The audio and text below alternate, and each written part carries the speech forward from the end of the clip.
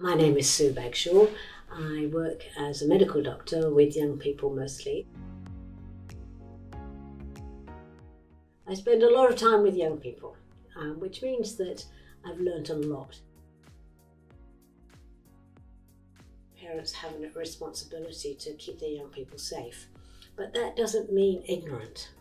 And I think we've got this confusion that knowledge means end of innocence. But actually it's ignorance which gives you the end of innocence. And if we can actually help our young people to have knowledge of all the things that are going on, they're much less likely to act on it. It's really interesting that I've been involved in discussions around when you should start sex education.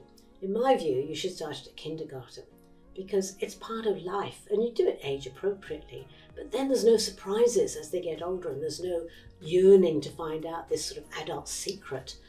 It's just part of life which they observe whether we like it or not.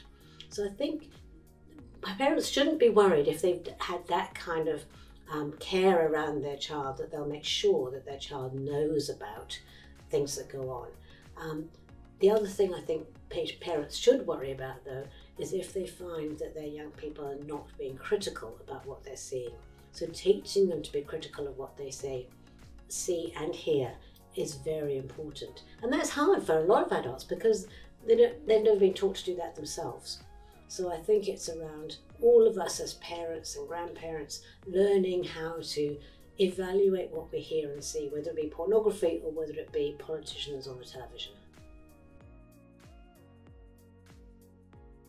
Unfortunately, a fair bit of pornography isn't about the sex, it's much more about the power. And I think that's what we need to be worried about. What are the values that young people are picking up when they're watching stuff like this? And I think that's the thing to worry about. And so therefore, how to counteract it is not to say don't watch pornography.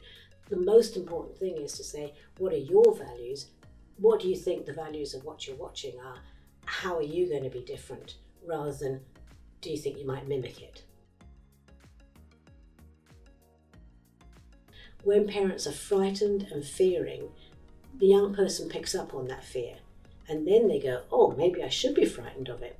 And that's not going to be helpful because they're not going to be able to actually form their own values. I think the problem gets much bigger the more you don't talk about it. It's a bit like saying, we better not let them get driving licenses because they might crash a car. So if we talk about it and we make sure that people are aware that some stuff they need to critically evaluate for themselves, and evaluate means have your values and compare with what you're watching, then I think it's really important that we actually talk about it in that context. What do you think of what you've just seen? Get them to talk about it in a much more, if you like, fearless way. When younger people, and when I say younger people, I mean people before they get to puberty, because we know that children are pretty concrete thinkers, they're pretty literal. If they see something, they go, that's what actually happened, and they're not able to have a concept of, they have a concept of imagination, they live all sorts of imaginary stories, but then they don't have the abstract thinking concept stuff. And that ability to be able to think about thinking starts to develop after puberty. So many young people told us that actually this is where they get their sex education from. That means we've failed them in our education system.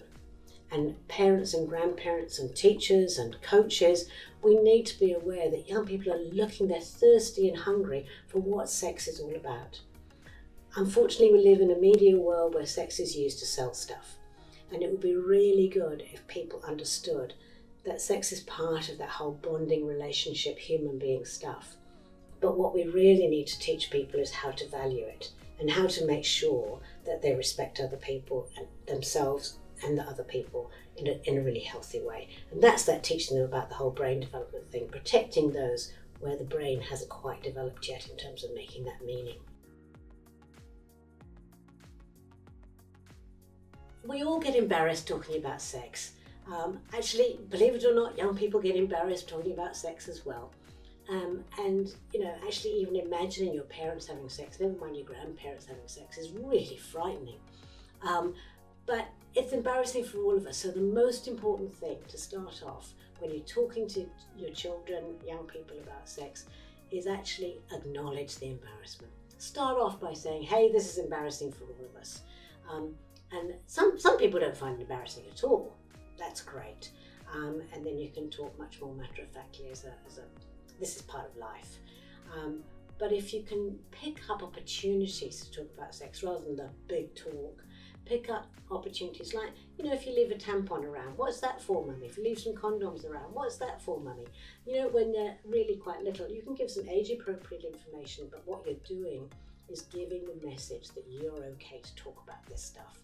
And you get embarrassed, but it's not that bad, and we can actually have a good conversation. You can't shock me, and I'd love you to keep talking. And I might learn something from what you're telling me. And I think if parents and teachers could have that kind of attitude, that's going to help young people enormously.